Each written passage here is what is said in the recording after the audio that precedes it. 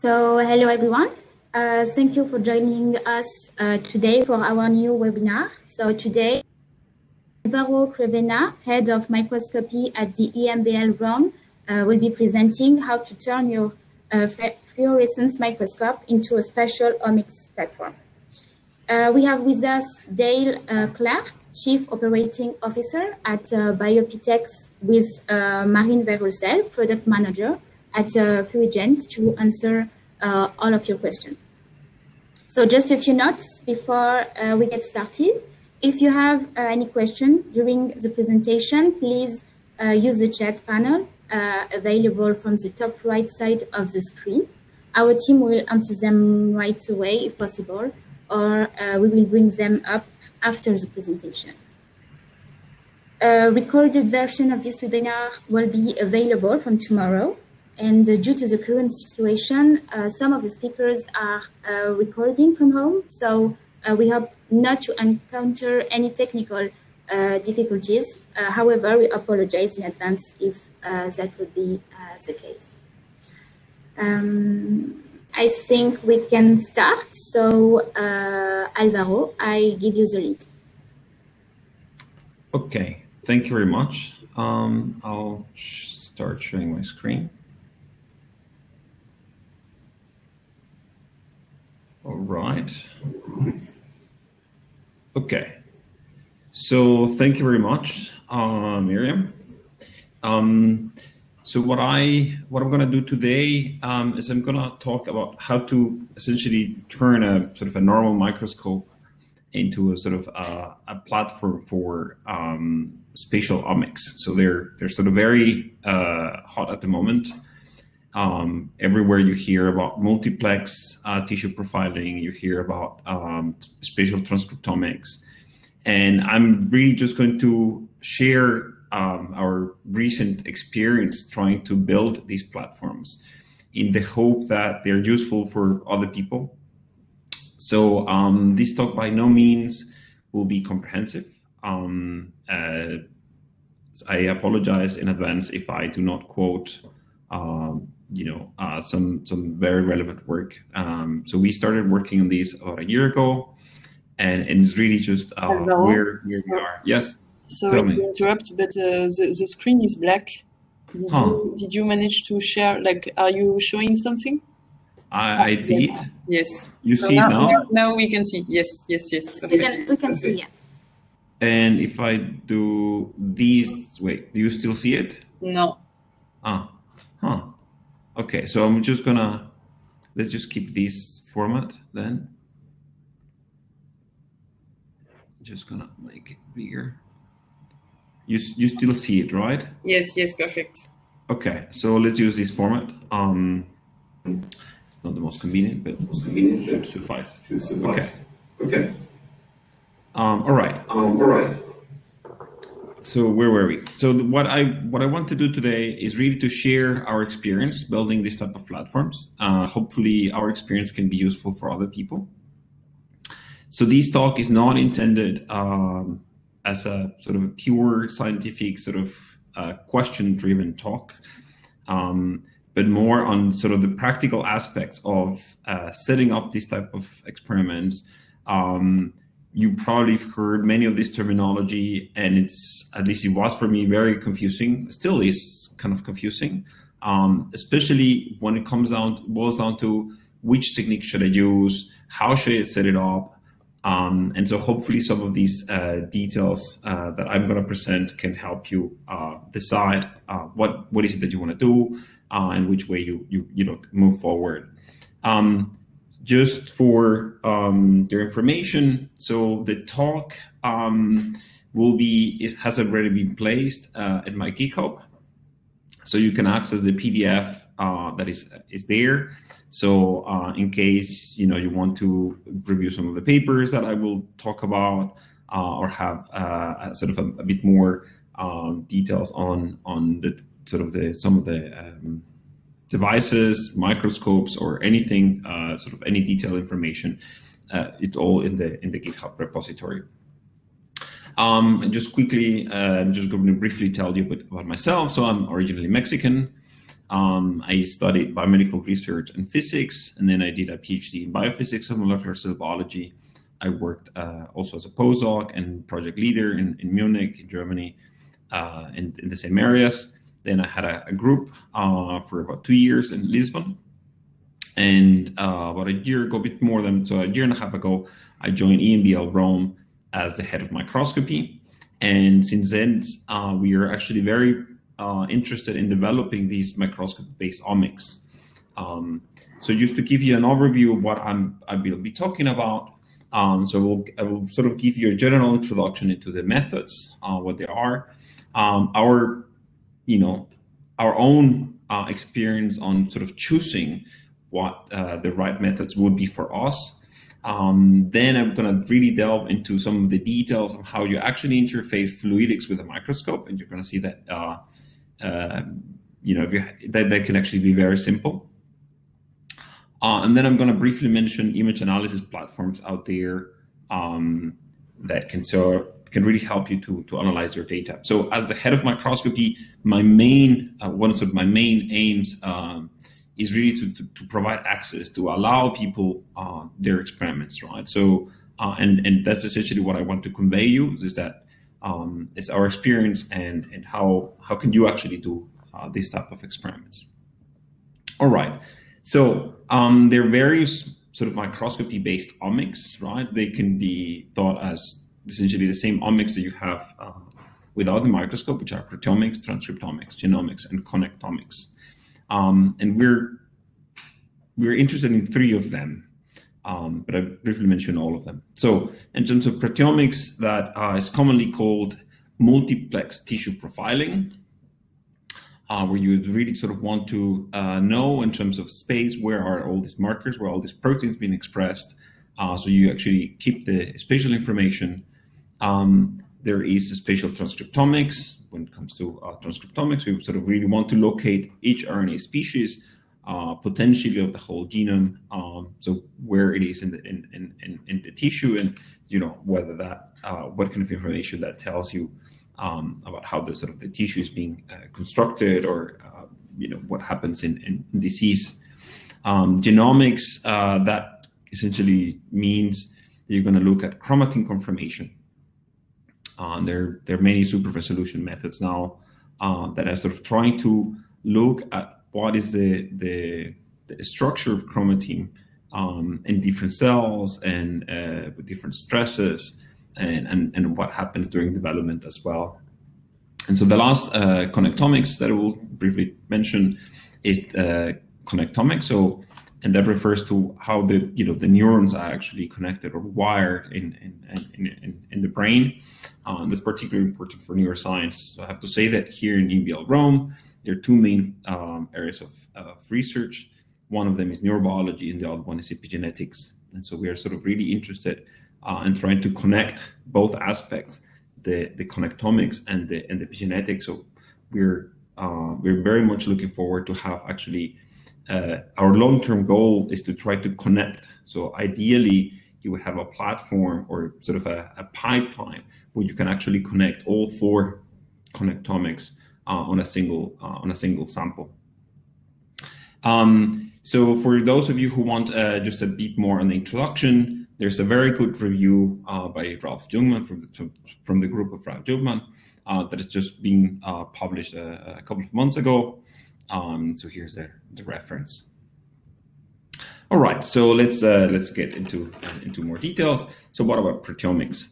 So we want here to localize the proteins in the tissue, right? And want to look where they are, which cells they belong, and so that is normally done. This in terms of microscopy, that's traditionally done with immunofluorescence. The problem there is obviously you're limited to 4 or 5 colors. That's your microscope, and then it's always a question of how can you scale up, right? So potentially you want to look at, let's say, tens or hundreds of markers simultaneously in the tissue, and how can you do that? And so by no means is the question new, but some of the answers to it have recently developed.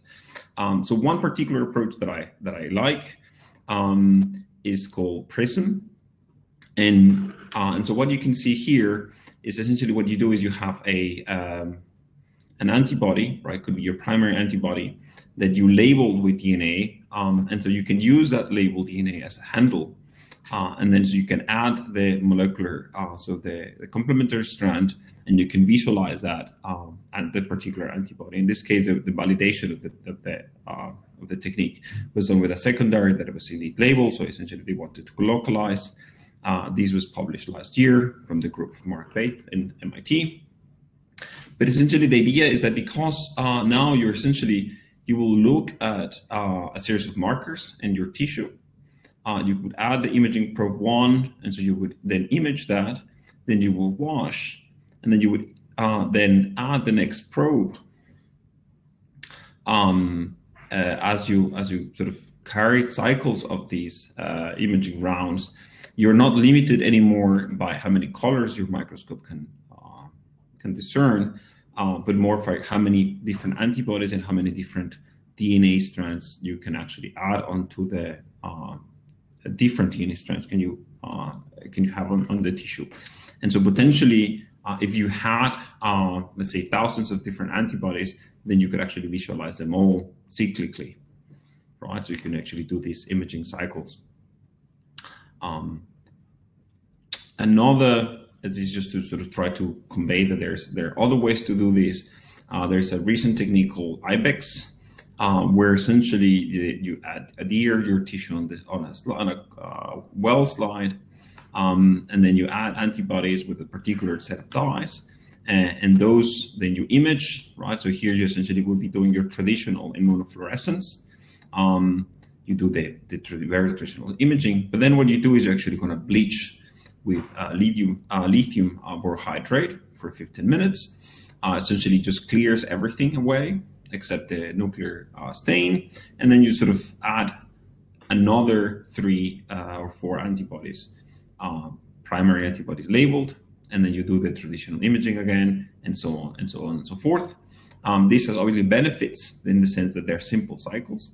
You only require a standard microscope or sort of your traditional microscope of choice. It has limitations, and so for every technique that I mentioned, I will try to mention what the benefits and limitations are. Obviously, the limitation here is the processing, right? So after imaging, these bleaching and restain is manual, and you need your primary antibodies to be fluorescently conjugated. Another sort of previously published technique was called Codex, and there essentially you have antibodies that have also DNA labels. Most of the things that we're going to see throughout the talk are actually using DNA conjugated antibodies. And it's simply because it's so versatile that it can really sort of add this extra dimension for multiplexing in many ways. And so here, essentially, what you do is you sort of image one at a time, one set of antibodies at a time, and so that you extend, and then you reimage this second pair, and so on and so forth. So essentially, again, you do these cyclic sequential imaging reactions. It has a benefit, right, in terms that it can be automated, it can be fully automated. It has a limitation that in this case, your primary antibody is not conjugated with a simple 404. It actually has a DNA or a set of DNA, and more complex cycles are actually needed because you need to extend sort of the primers that you have there. This has been turned into a commercial platform. This is commercialized now by Abacoya Biosciences. So for us, so if you're only doing these type of techniques, the IBEX could be a very sort of nice way, especially because then each imaging cycle is sort of really targeting one particular antibody. If you want to increase throughput, then perhaps a PRISM could be a much better way to go for it. PRISM has, in general, another way, so another advantage that you could actually do also super resolution, and I will talk about that in a second. All right, so let's just briefly mention about transcriptomics. And so here the idea is that you really sort of have a tissue and you want to pinpoint in space where are each RNA of interest that you're looking at. And there are various, essentially there are 2 methods, there's sort of 2 type of methods. One of them is multiplexing methods where you're barcoding, right? So somehow you're going to read out a sequence based on the design of your probes, and that will tell you which particular gene in that location there is. The barcoding allows you to multiplex. So segfish, merfish can look in the order of thousands or tenth of thousands of genes in the tissue or in cells. And so the barcoding essentially limits the number of cycles that you have to do in order to extend the number of RNA species that you can actually image. And so that's great, right? So potentially, if you wanted to get to a genome-wide screen, it would have to be with one of those barcoding methods. It obviously needs 24 to 50 unique primary sequences on the RNA of interest. And that's essentially what you're gonna visualize. It's a sort of a single molecule FISH technique. The other type of methods you have are amplification methods. There are tons of different names and acronyms. So there's a StartMap, ServerFish, Barista, in situ sequencing.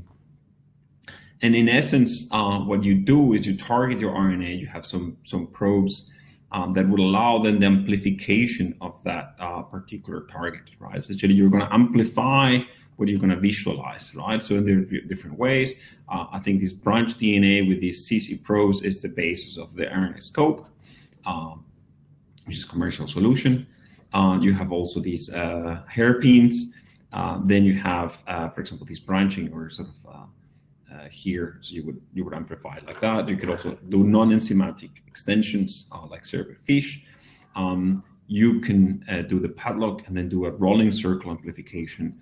And so these might be actually good because you may need less probes per RNA, and that might be good for proteins that had lots of repeats. Or, for example, for small RNAs, there might be small RNAs that you are interested, or microRNAs, where there is no way that you're going to get 24 to 50 unique primary sequences that you can target to that. And so, in essence, the amplification would allow to have sort of a reliable signal, but with many less probes.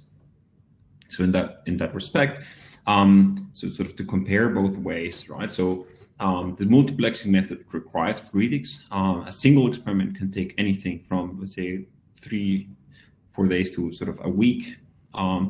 Only one single experiment can run the microscope at any time. But obviously it has a great advantage that can give you up to 10,000 genes or more, depending on the particular application that you have. The amplification methods, on the other hand, require less number of probes, do not require fluidics. You can have a single sample needs to be processed 7 times, and the processing has to be manual, right? So, for example, for in situ sequencing, and we'll talk about that a bit later.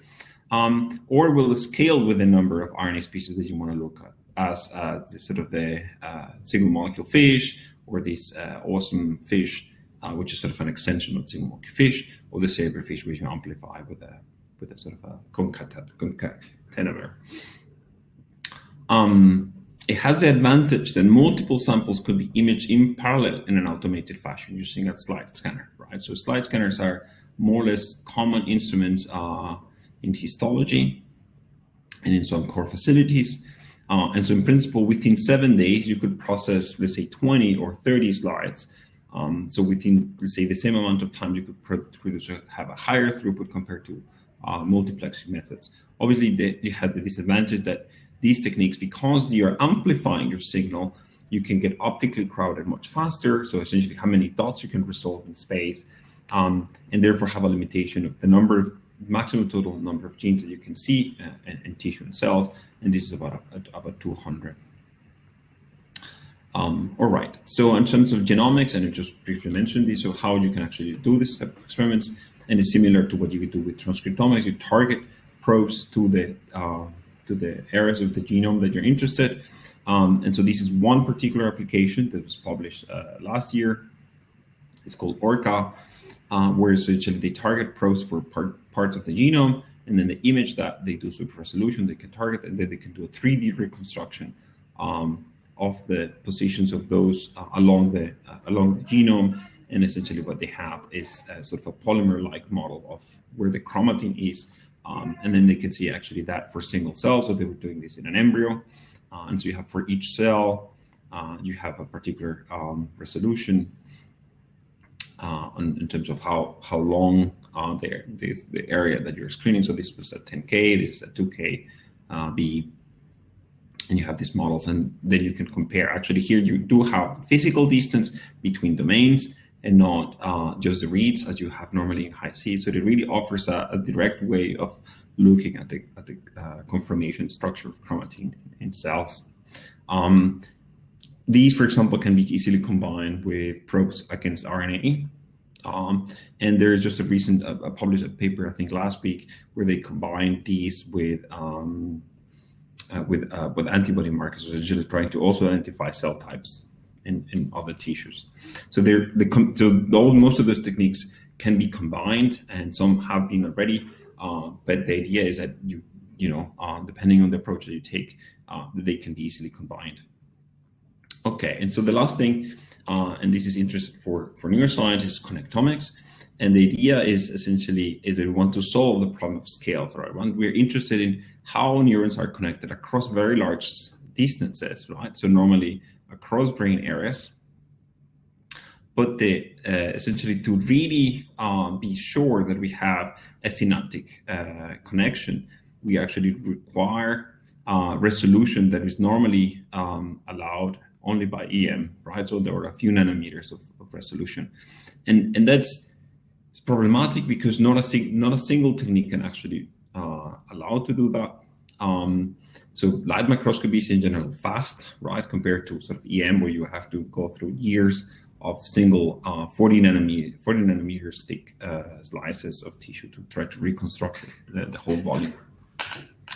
And so what we're thinking to do is sort of to combine some of the issues, the technology available that allows to not only to try to address this problem, but also to combine it with some of the other omics techniques. And so one, for example, is to do expansion microscopy, where you physically, so you fix your cell and you anchor it to a gel, and then you sort of digest the rest, and you physically expand by submerging the gel in water. The key point here is that expansion microscopy can increase, so it actually physically expands your sample by a factor of 4. A structural illumination can increase your resolution by a factor of 2. So essentially, the combined effect is a factor of 8, which might be actually already enough to look at bona fide synaptic connections. And so in principle, you could have the capacity to sort of scan fast tissue with actually without modifying your microscope, right? So this is a technique that would work in most microscopes, expansion microscopy. For structural illumination, you need a dedicated microscope. Just to show you how this works, so this sample here is a coronal section of a Taiwan GFP mice, and so the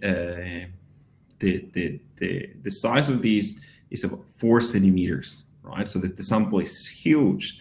This image was actually taken with a wide field microscope.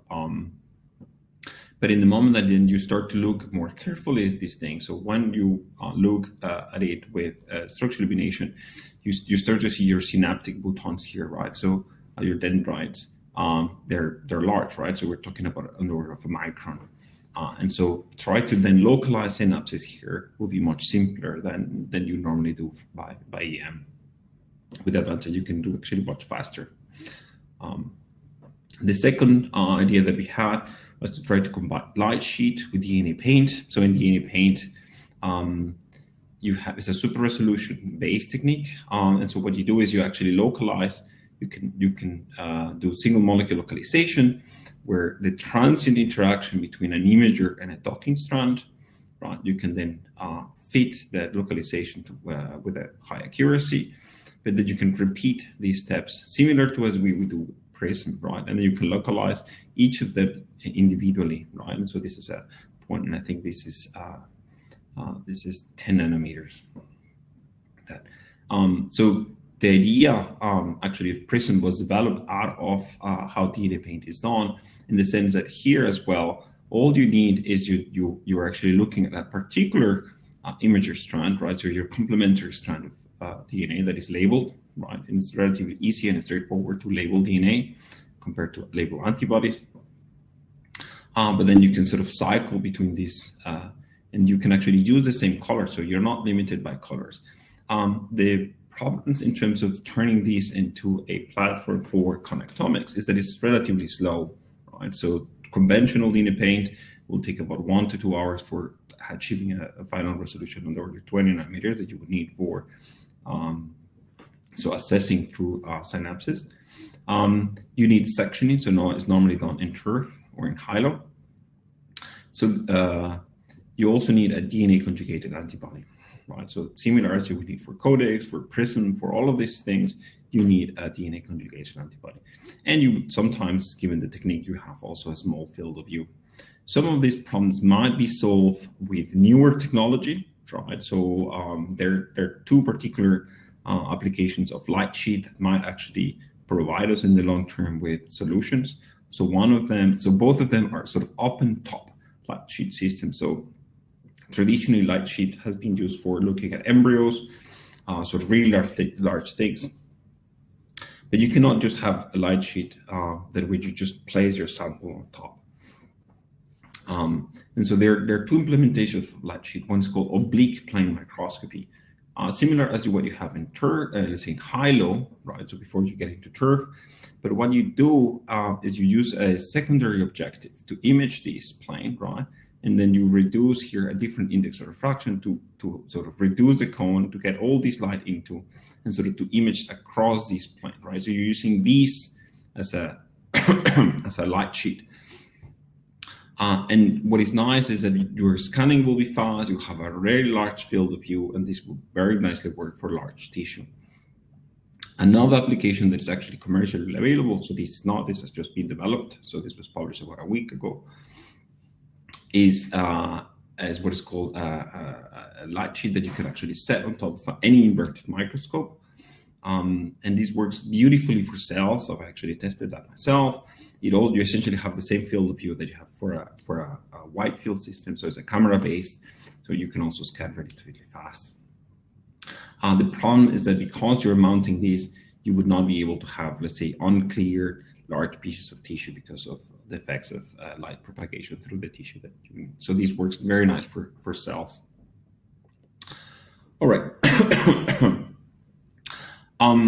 So I've told you that, for tissue profiling like Prism or Codex, we need DNA antibodies. For connectomics, we either want to do paint or we want to do expansion microscopy, and there we might actually want to couple the markers with the surrounding gel. And so for all of that stuff, we need DNA label antibodies. So to do that, that's not necessarily, so there are a few protocols out there that's not necessarily trivial.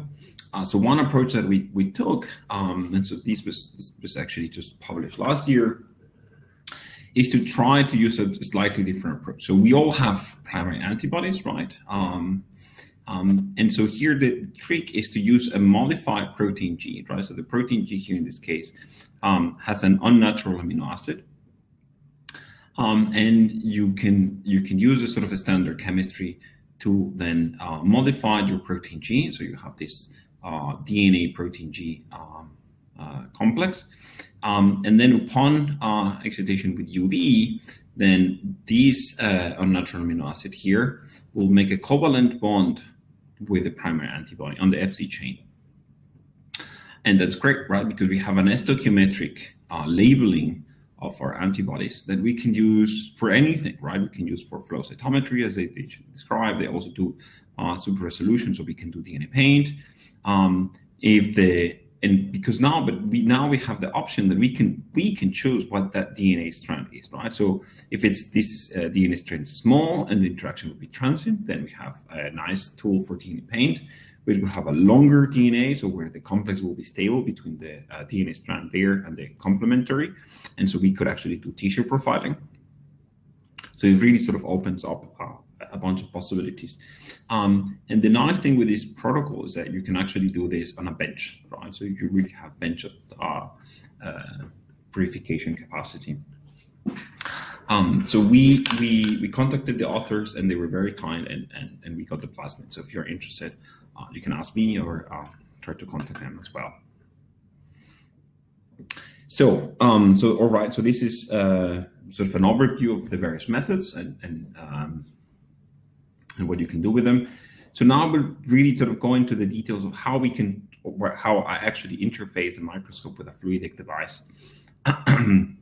So in essence, to turn your microscope into sort of a platform that sort of runs automated, you need three things, right? So you need a microscope, you need a flow cell where essentially you're going to have your tissue or your cells, and you need a pump system and reservoirs. There are various ways of how you can actually do that, and you can sort of choose a microscope, the flow cell, the pump system. In terms of the microscopes, so I was lucky enough to have access. Well, obviously I'm the head of the facility, so there are various microscopes, and so I've tested some of these things in various microscopes, and I will sort of give you my take-home message on these ones. So I had the opportunity to try this with an Icon microscope that has a spinning disk unit attached. We also try this on a Thunder inverted system from Leica, and then in the new Elara 7 from Zeiss that has the capacity to do both structural illumination and single molecule localization. And in essence, the take-home message with these is that to do that with an Econ system driven by NIS, it's actually very simple, and I'll show you how. With the Thunder from Leica, it's also very simple. With the Elara 7 from Zeiss, it is possible, but it is cumbersome. And I will just briefly mention what the possible solution there is. So just to really just tell you how this is actually done. So in terms of fluidics, you can take various approaches. You can go the full do-it-yourself. And so here, for example, an example, particular application of these. So there's the group of Ricardo Enriquez now in Lisbon, and they have these Lego pumpy, right? So the pumps are actually made of Lego pieces.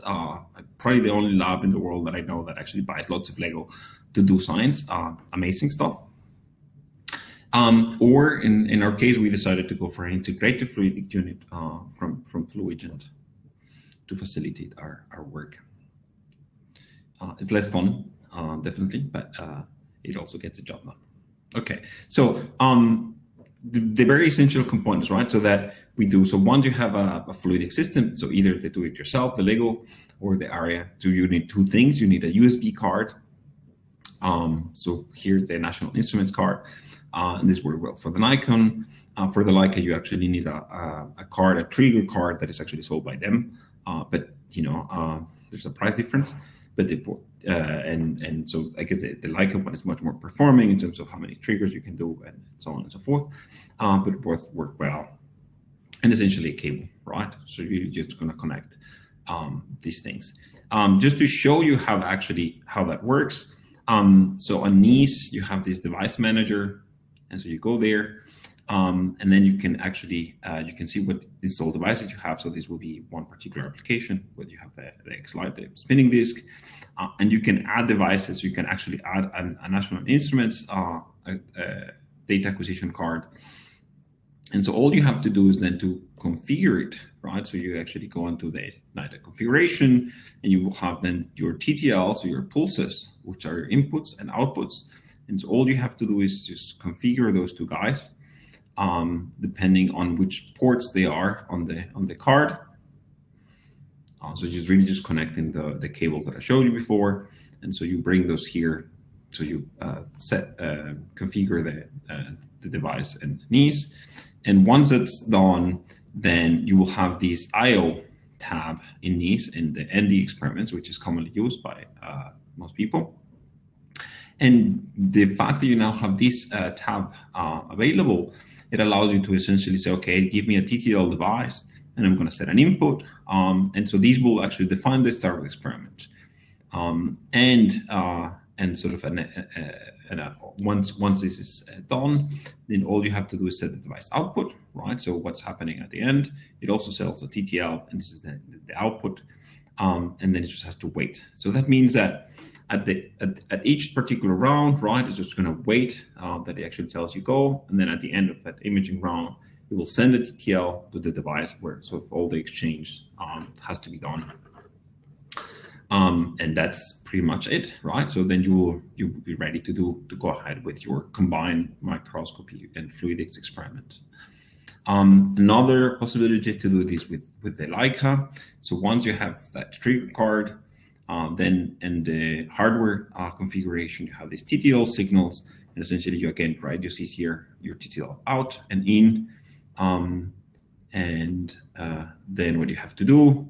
So in the main LAS X, is you essentially say, okay, I'm going to use the TTL in, so you actually trigger that to acquisition, and you're going to do that at every cycle, and you then use experiment the TTL out as well. And again, right, at the end of every cycle, after acquisition, you create a pulse. And so the beautiful of this thing is that now your triggering of the device, right, in this case, a fluidic unit, is entirely controlled by the acquisition software of the microscope, which is fantastic, because you essentially just create a time lapse, which at the end of each time lapse, it sends a TTL and it just waits a TTL then to restart, right? So just for completeness, so let me tell you that on the Lara 7 that's possible, right? And so the solution that one has to go involves using MyPic, which is a software developed by the group of Jan Ellenberg in Heidelberg. This is actually written in Visual Basic, because the Lara 7 is in Zen Black, which is essentially made in Visual Basic. And so you have to extend that. And unfortunately, it has no triggers in or out.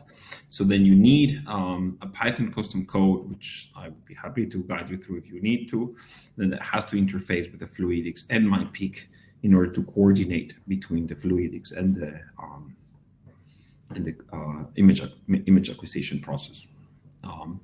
So most likely with Assemblu, right? So the software that is commonly found on the scanning systems, scanning confocal systems from size, since they're based in Python. So this will be much simpler. I know that that's possible, and it's simpler than sort of these go around, but I haven't tried that myself.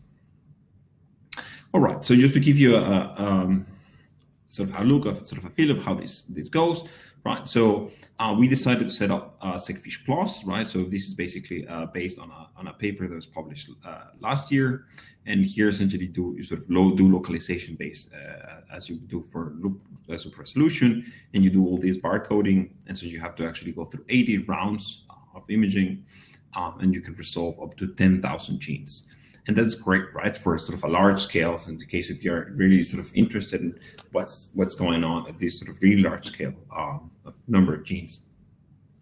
So that's the main benefit. The limitations, or sort of the drawbacks to a certain extent, is that you need high magnification and high NA, because you need to resolve the dots that might be too close together, and you also need a high NA to essentially capture as much light as you have, right? You're actually doing single molecule experiments. So that means that your field of view is relatively small, and so it's going to take actually relatively long then to acquire large areas. For example, a whole brain slice or a whole piece of tissue that might take a day. So, you know, on a single brain slice, this experiment might take actually about a week to complete all 80 rounds of imaging. So if you have a microscope in the facility, that's hard, right? Because it means that nobody else can use it. So you would really think to have a dedicated system in order to run these experiments. So this was our choice for sort of large scale, right? And how we did this, we actually have, as you see, we have integrated an ARIA unit with Bioptek's FCS2 flow cell. And that actually works. So as I show you, the integration with Nico is actually relatively simple, and that works. It seems to work very nice. So one of the things as a limitation is we have to go through 80 rounds of imaging. So there are no 80 positions where we can put all the probes. And these particular Segfish Plus runs a lot of washes and so on and so forth. So we actually need about 6 lines of these sample holders here just to hold the different buffers that have to be run per imaging cycle. So the limitation to a certain extent is that we have to exchange probes after, say, every couple of cycles. So that essentially will delay the whole experiment even longer. There is no commercial solution, or there's actually at the moment just do-it-yourself solution. So to have a fully automated fluidic probe for 80 rounds. All right. So for more routine stuff, we're actually working on 2 other approaches. In these, because although as 10,000 genes sounds great, most people don't really want or need to have a look at 10,000 genes all the time, right? And so we're testing 2 different things. One of them is called Saberfish, and in Saberfish, what you do is you amplify your essentially your initial primer probe with a non-enzymatic cycle. So all the references appear always at the end, as at the bottom of the slide, and essentially these allows then this amplification would allow very simple imaging with, for example, with a wide field system, right? So you need nothing else than the simple wide field with an LED to image this. So because it's also enzyme free, it's cost effective, the amplification. And you have a direct readout signal. So here in this case, there is no barcoding, so you don't have to do fancy analysis afterwards. So each color that you see, it will be directly what that type of imaging, that type of RNA that you're looking at. It has limitations, so you have to process manual samples every single round, and because you're doing all these amplifications you may not really go. So in the paper they describe, I think 17. I was talking with one of the authors recently, and so to go, I think 10 to 20 is a sort of a good practical approach. More than that, it's not really robust at the moment, the technique. So for that medium term, we're actually trying another method called in situ sequencing. Here you have this what I call padlock probes, which is sort of this semicircular structure. So these you have 5. You have your gene of interest is split into pieces, and when that binds a target, then you can actually use a ligase, and then you use a polymerase, and then you do this rolling circle amplification. And what that does, it really expands the binding places for your target, for your imaging strands, for the ones that are coupled with the fluorophore. And so these really large dots on the order of a micron, they're also very easy to see. You do not need any sort of fancy microscope. We actually tested several slide scanners. And so again, the advantage of using slide scanners is that you can sort of, let the imaging done overnight. So sorry, everyone, it seems that we have a technical issue. Alvaro, can you hear me?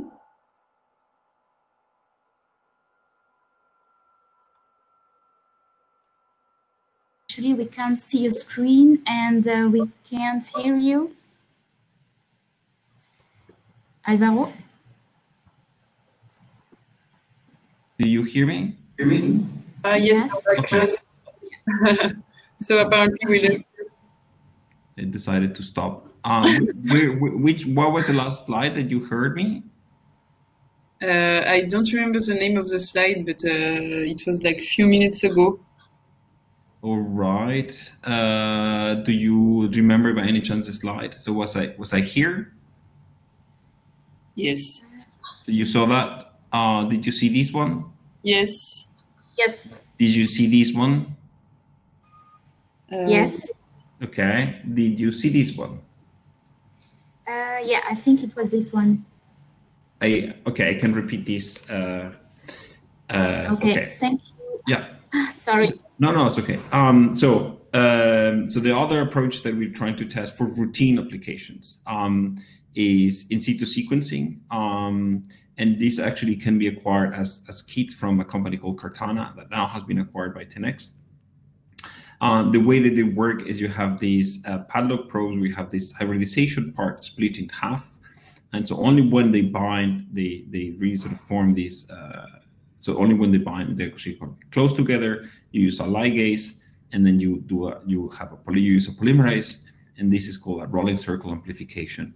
And so what these will do is you have now many binding parts, many binding points for your fluorescent labeled oligos. And so you will have very large dots that will work great with a slide scanner. You only need 6 rounds, so you don't have to do 80 rounds.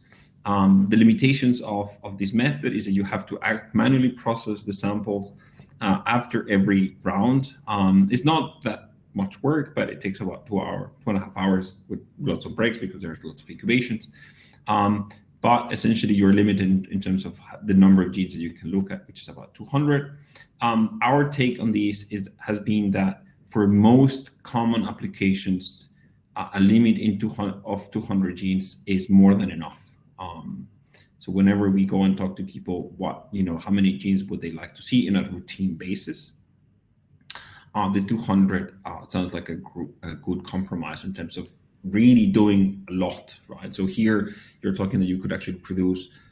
So in a week you can actually you can image on the order of 20 or more slides, and so that actually will bring you to a level of throughput that you could then start thinking of, to have, your wild type, your stress, or your animal in different conditions, and actually test all those things with these type of techniques. The SegFish Plus in that sense is much more exploratory. Okay, just to show you more or less how the data looks. So every dot in there is one of those amplified, and so the dots are actually under of a micron. So you can image the whole brain slides with a 25x, which means that you're also running the imaging faster compared to the SegFish Plus. You would need a 60x with a high NA. All right, so coming towards the end of the talk, just want to mention some of the image analysis tools out there. So some of us or some of you might be very good in preparing samples. I don't count myself among those. And then you're sort of always faced with, okay, how do I analyze my data? And at least for some of these sort of omics approaches, there are some tools available. And for some others, people sort of still developing them. And so I just want to briefly mention some of them. There is one particular approach for proteomics analysis, where you have multiple markers on your tissue. The visualization can be done on an open source program called QPath.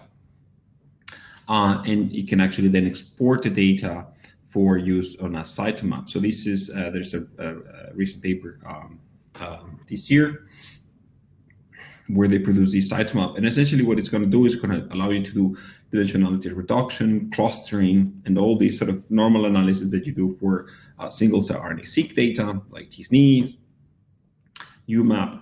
And then you could analyze your data there and then sort of bring back the results to look for clusters, right? So a classical question is like, do I have clusters of cells with expressing similar things?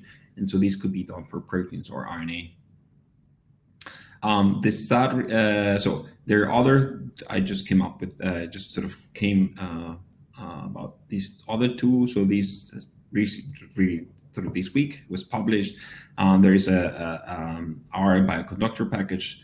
And so they really try to extend, so he's Bern as a creator of the imaging mass cytometry. So they're trying to sort of put things together, because most of the techniques and the real power of many of them is that we can actually bring them together.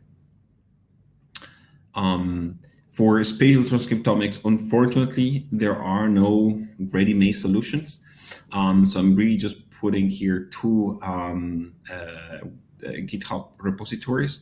So this is the group of Matt Nilsson, who is essentially the one that developed the rolling circle amplification, and the GitHub from Long Kai's at Caltech, who developed the SegFish Plus. And essentially what you can see is code, and then you will have to go through it and sort of adapt it to your own needs.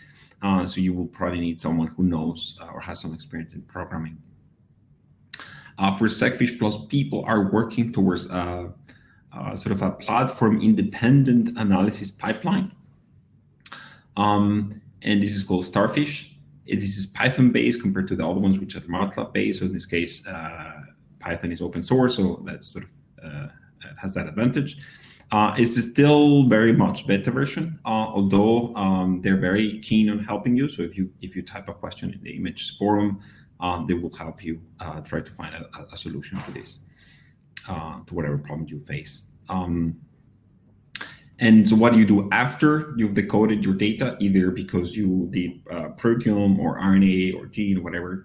And so there are a few, again, a few tools that are sort of appearing out there with how you can map them to actually come to the question, okay, how many cell types do I have, and how do I see whether I have clusters and all of these sort of interesting biology behind these experiments.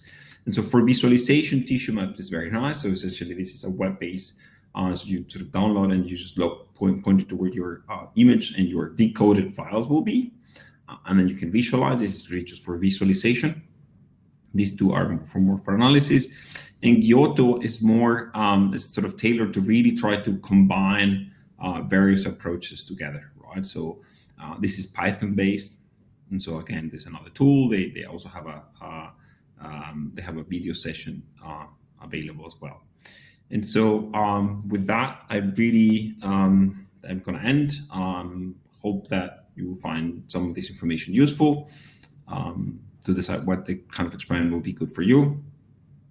So I have to say that this is really a work from all of the units. So where most of the group leaders, if not all, are involved. So this is the neuroscience part, this is the epigenetic side, and everyone is interested either because we can combine the transcriptomics with for neural tissue, we can do connectomics and spatial transcriptomics in the same tissue. None of these will be possible without our head of histology, who's really the guru for expansion microscopy, tissue clearing, and sample preparation for the various methods that I've mentioned. So there will be a moment for questions. So if you want, you can sort of start thinking and then type them on the chat. I also would like to thank Marine and Bastien, who actually helped set up the webinar from Fluigent. I would like to thank Bioptics for the FCS2 flow system, Cartana for the reference slide that I showed, and Sinem Saka, who's now a group leader at Heidelberg, and so she developed a similar approach to the Saber fish, but for antibody-based markers. So she has a very nice methods, Nature Methods paper, where essentially what they did is using the DNA conjugated antibodies, then they use that, and then they actually amplify the signal from the antibodies. So essentially, you can do once you have the DNA coupled antibody, you can do pretty much whatever you want.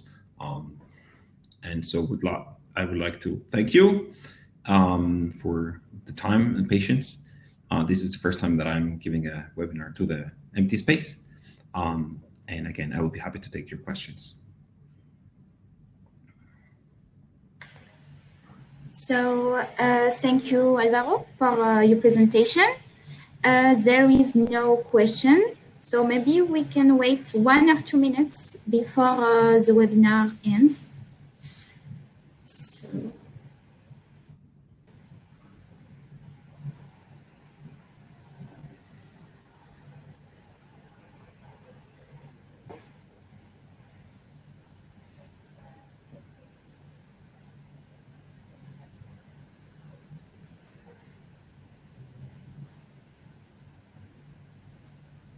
So don't hesitate to send us your questions in the chat.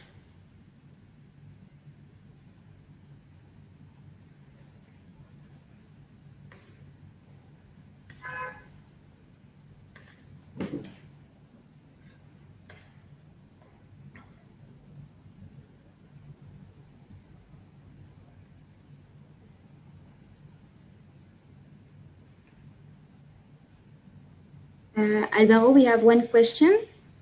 Mm-hmm. So do you know how to better control the thickness of the expanded gel? Yeah, that's a very good question. So the question is, how do I control better the thickness of the expanded gel? Or so for example, for Segfish Plus and for some of the other methods, you have to essentially go through the same protocol, and so you have to functionalize your glass and then bind directly the tissue to the glass. What we use are these. You have to use like a gasket. So, for example, these Grace biolabs have these punchable plastics or sticky plastic where you can make gaskets of different sizes, and there you can have like very thin gaskets for the gel, and so essentially you can fill it and then you sort of put a second glass on top, and that works. That tends to work pretty well. Believe me, we've also broken many gels. One thing that I heard recently is there is a recent protocol from the lab of Jörg Webbersdorf in Yale, and they did this pan expansion, and it seems that at least the second expansion protocol leads to a very stiff gel. And so if you think about expansion microscopy, right? So, well, yeah, you can do expansion. For Segfish Plus, you have to go through the same protocol, but without the expansion.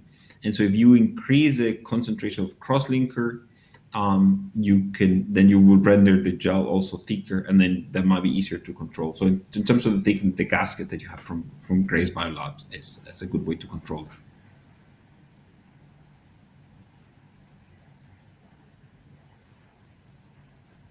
Thank you, Alvaro. We don't have any more questions, so we must end the webinar. So thank you again. So there seems to be no other question. So if any other comes up, please feel free to send them at contact@fluigent.com. We want to thank you again for your participation. We hope you enjoyed it. Sorry for the little technical problem. I remind you that a recording of the presentation will be available tomorrow on our platform and our website. So please have a look at our dedicated page for the list of Fluigent's upcoming webinars. And we wish you a pleasant rest of your day. Bye. Thank you. Thank you, everyone.